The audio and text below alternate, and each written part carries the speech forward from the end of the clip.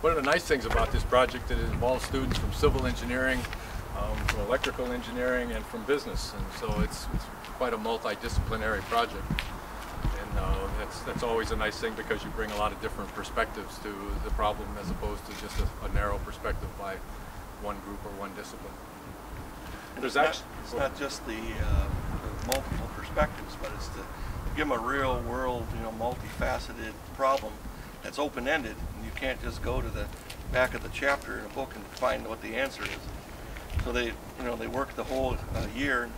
Some people have been working 2 years on it, and then I asked them, I said, well, how did you like that? I says, you only have to do that now for the rest of your life.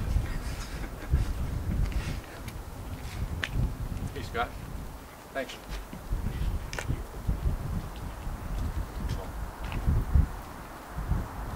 There's actually a total of about 20, we have 11 in civil engineering, 4 in business, and 2. Yeah. So 17, total of 17 students that were involved in the overall project over the course of the last year.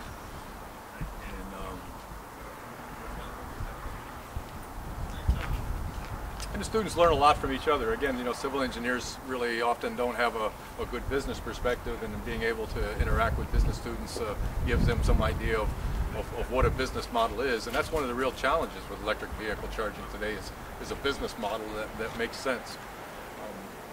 While there's lots of public support and private industry support involved in doing this sort of stuff right now, ultimately the free market is going to have to drive the adoption of electric vehicles and electric vehicle public charging. So. Yeah, and from the business perspective, interesting to look at the public-private partnership that Fifth and Elm is providing in terms of working with the City of Houghton and working with UPCO and working with Michigan Tech and GM. How do you get that infrastructure in place? Because there's this whole chicken and egg discussion. Do you put in the infrastructure? Do you have the cars sold before the infrastructure? What's the best way to do it in terms of level 1, level 2, level 3? And how do you pay for it? There's only 2 states right now, I believe, that actually can charge for electricity in this situation. So, or resell electricity. Resell electricity. So what's going to happen from that? 2 other big partners in this effort are UPCO and the City of Houghton. We certainly couldn't have done it without their help and encouragement and support. So they certainly needs to be recognized.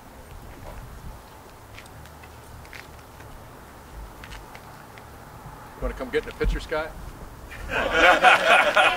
You afraid they'll ask you a question? Come on. Dan, come on.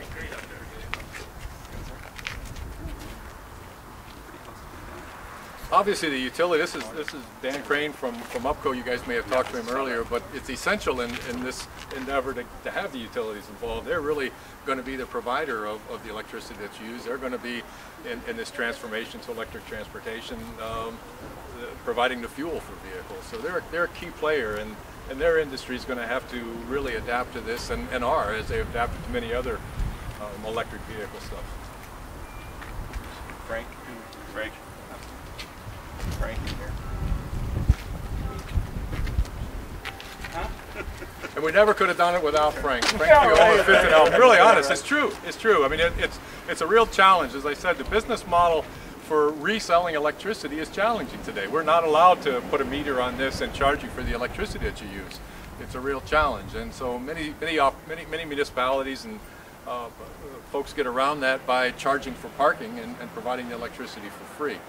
Frank's been very proactive and willing to at least jumpstart this thing and get it started by providing the electricity for free, basically as a service to his customers and to attract customers and to attract more people downtown.